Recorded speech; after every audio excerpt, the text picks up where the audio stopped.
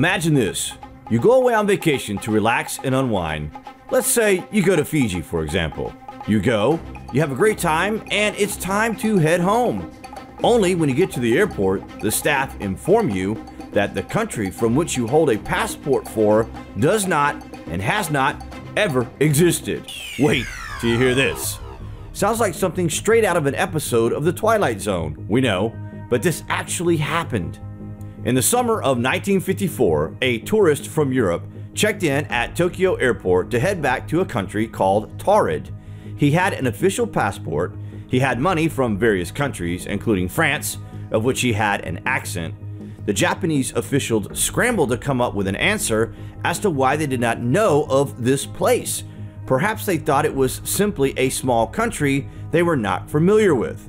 The traveler became restless after a while of being told that his country is not a real place on Earth and asked to be shown on a map. He showed where Taured should be on the map and said that his home was also home to many people between France and Spain and could not simply vanish or be unknown. His situation escalated to a point that he was put under house arrest at a nearby hotel from which he escaped and was never seen again. Is it possible that this guy somehow passed accidentally through a parallel dimension? Similar happenings to the Taured mystery have occurred before.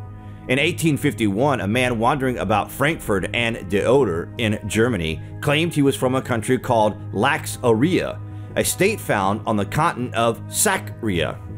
Another man who spoke a completely unrecognizable language was caught stealing bread in Paris in 1905.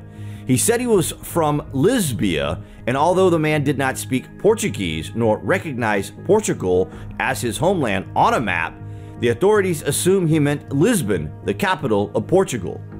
And of course, there was the very famous incident from Times Square in New York City, when Rudolph Fens disappeared in 1876 and showed up in the same point on the Earth from which he vanished in Times Square in 1950. It's crazy. Is it possible that somehow this is happening even today?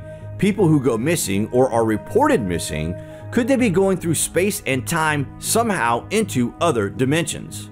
The man from Taured is a standout case among these sorts of stories because this is actually backed up with eyewitness accounts of passports and other documentation.